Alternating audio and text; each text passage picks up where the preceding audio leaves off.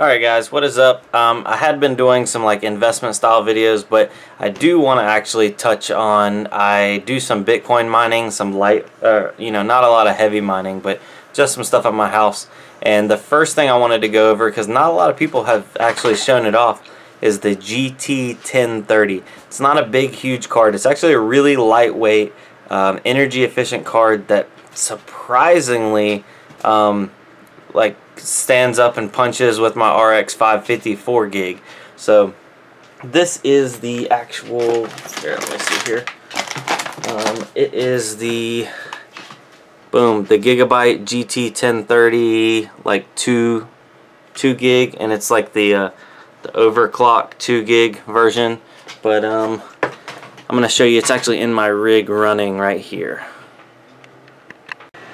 Alright, there's the card right there. I just pulled it down off of the rail so you can kind of get a look at it. It's a pretty thin card when it's compared to, I believe that's the 560, RX 560, and there's a RX 550. So pretty little card and not a lot of space, but I'll show you how it's performing here compared to those two cards. Alright, I have Msi Afterburner open, but I have it set, everything is set to stock the way the Gigabyte ships it, except I did have my fan speed turned all the way up. I don't do that on like any of my other like nicer cards, but I figured this card was so cheap. I think I had this thing shipped to my doorstep for like 70 bucks from Amazon. This is not a paid endorsement by any means.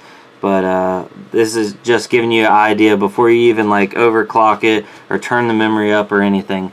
I'm using nicehash miner, and just to like show it off, just the no CPU, just the GPU, and it's mining at about 33 cents a day. So nothing crazy, but it actually almost keeps up with my RX 550, which is mining Dagger SIA at about 38 cents a day, and that's a 4 gig DDR5 RX 550. So I mean, I spent a lot more on that card. The RX 550 was like 120 bucks. So for almost half the price, see, it's 37 cents a day. So for almost half the price, I'm almost getting the same amount of performance.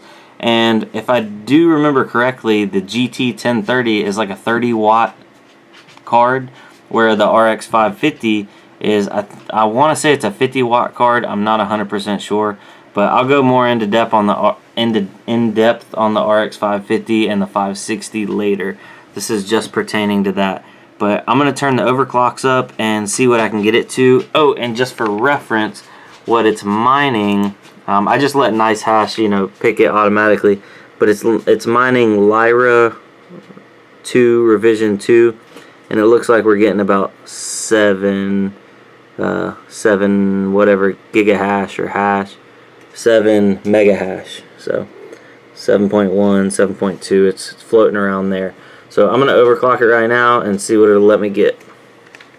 Alright guys, I just came back and it let me, I've been stable now for about 15 minutes. By no means is that a testament to any kind of long-term stable, but I got the core clock turned up plus 200 and the memory clock plus 600, and I got this card up here hitting definitely above its weight.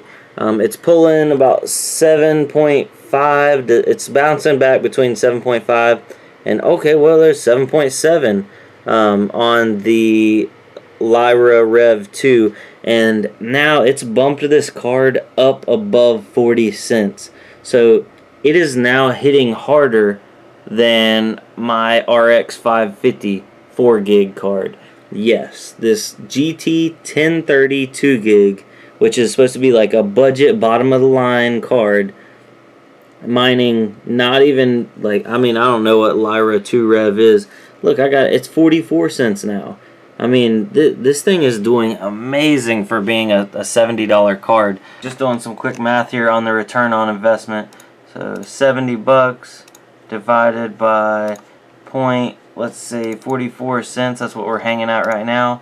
I mean, that's $159 or 159 day, basically 160 day return on investment on a bottom of the line card, which for right now, that is not bad. This is, you know, October 30th, 2017, and I mean, that's a better return on investment than any other card I've had so far, which is the RX 550, 560, the GTX 750, but I'll go more into each one of those cards and how much I can actually squeeze out of them and on my next videos. So thanks for watching, guys, and this is Brandon, and I'll catch you on the next one.